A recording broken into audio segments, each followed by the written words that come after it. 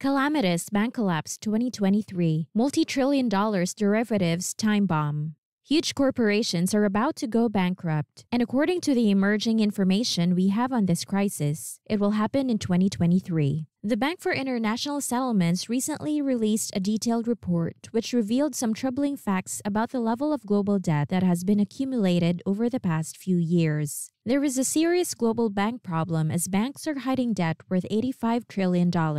It turns out that we are just one bad business cycle away from a full-blown collapse of the global financial system. We'll break down what the BIS said, explain why most businesses will collapse in 2023, and put forward a few predictions as to what this might mean for everyone around the world. Hi, allow me to welcome you to another video of Finance Sense. We cover all the latest trends in the financial markets and the economy. Make sure to leave a like, subscribe if you're new to our channel, and turn on the notification bell to keep posted. With that being said, let's start. You've probably never heard of the Bank for International Settlements. For those unaware, it is a global financial organization that is a behemoth of the financial sector and is, in fact, owned by 63 different central banks throughout the world. The People's Bank of China, the European Central Bank, the Russian Central Bank, and even the Federal Reserve own it. Since these central banks collectively control 95% of the global GDP, if you name a central bank, chances are good that it has a connection to the BIS. Since they are known as the central bank to all other central banks, everyone pays attention when they talk. Recently, they released what appeared to be an ordinary report, like they do every quarter. But this time, they revealed that banks and other financial organizations throughout the world are hiding debt worth over $85 trillion. The $85 trillion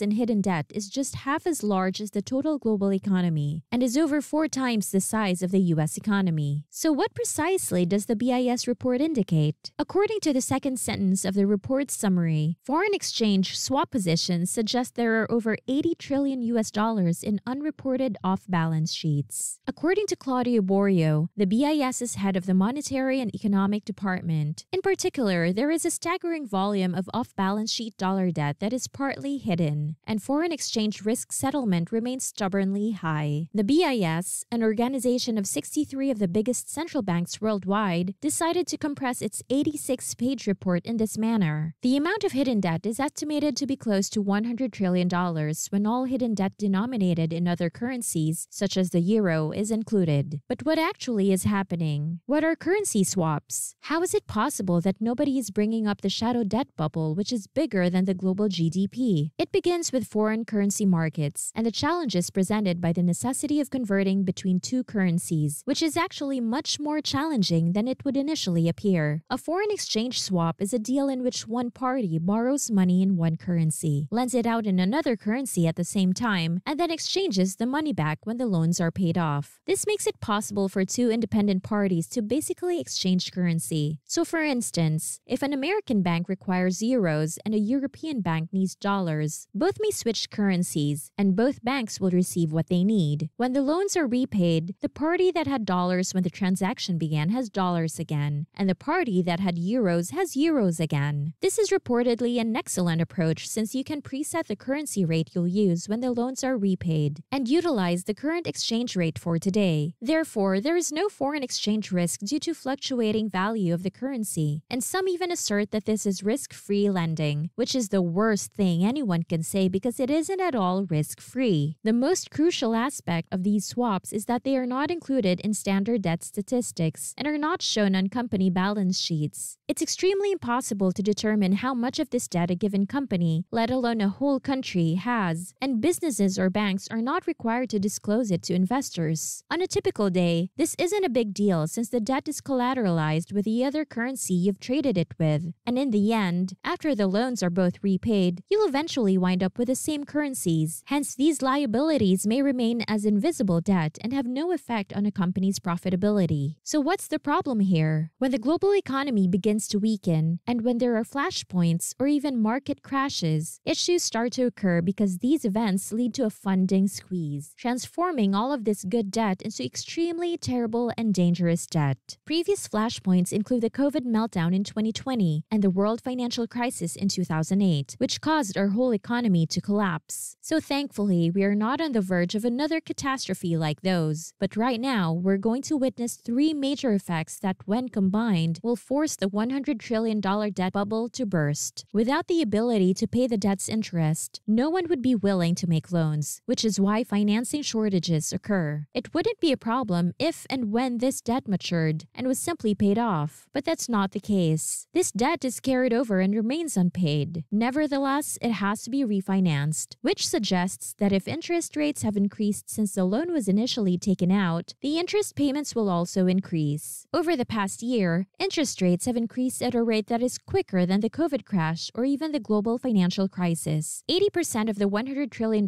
in this debt bubble must be refinanced within a year, and refinancing rates for corporate debt have climbed by 3 or even 4 times since this debt was initially taken out. If the interest rate on $100 trillion of debt goes up by 1%, it will cost $1 trillion more every year. Right now, the federal funds rate has gone up to 4.5%, which could mean that the cost of debt will go up by $4.5 trillion annually. As a result, the banks, institutions, pension and hedge funds, and any other regular corporations carrying this debt will now have to pay far more to service it than they did last year. As a result, a few weaker corporations worldwide will run out of cash, file for bankruptcy, and ultimately collapse. No matter what President Joe Biden attempts to convince the public, a recession is about to start. Real incomes have been declining every month. As a result, individuals are earning less and spending less, which is beginning to have an impact on the economy and businesses. The recession will also cause companies to generate less revenue. They would have lower revenues or profits and weaker balance sheets, making it impossible for many of them to remain solvent even if their debt payment expenses remain the same. The cost of debt, however, have recently climbed significantly, forcing weaker businesses to spend even more of their already limited resources to pay off their debt and maintain their solvency. This will lead to some companies, as was previously stated, running out of money, filing for bankruptcy, defaulting on their debts, and ultimately collapsing. But since everything here is based on foreign exchange swaps, there's another problem at hand. So what happens to the US dollar when the world economy enters a recession every single time? The US currency consistently performs well and frequently serves as a safe house. As the dot-com bubble burst, for instance, the value of the US dollar increased from 0.9 of a euro to 1.15. During the global financial crisis, the value of the US dollar also increased from 0.50 to 0.7 at its highest peak. Currently, 80 trillion of this $100 trillion debt is in US dollars, meaning US dollars are required to pay it off, but it comes from nations outside the US. As a result, obtaining US dollars will become more costly if the value of the euro, British pound, or Japanese yen falls along with those of the European, British, and Japanese economies. All of these add up to one end. Businesses will fail due to the debt bubble. Employees of these firms will be laid off. Consumer spending will fall as individuals have less money, and the recession will intensify. Since every financial institution in the globe has been bombarded with trillions of dollars of liquidity over the past 10 years, the second global financial crisis will be larger, harsher, and just plain worse. The swap banks that facilitated these loans will find themselves caught up in the entire affair. Since the economies of the UK, Japan, and Germany are so strongly dependent on US dollar investment, they will probably be the worst affected by this hidden debt. If the foreign exchange swap market collapses, this dependence could not continue, as it did during the global financial crisis. Hi! It looks like you've reached the end of this video. Thank you for watching this far. Please subscribe and give a like if you enjoyed it, and comment your thoughts in the comment section below. This is Finance Sense, helping you keep up with all the latest trends in the financial markets and the economy.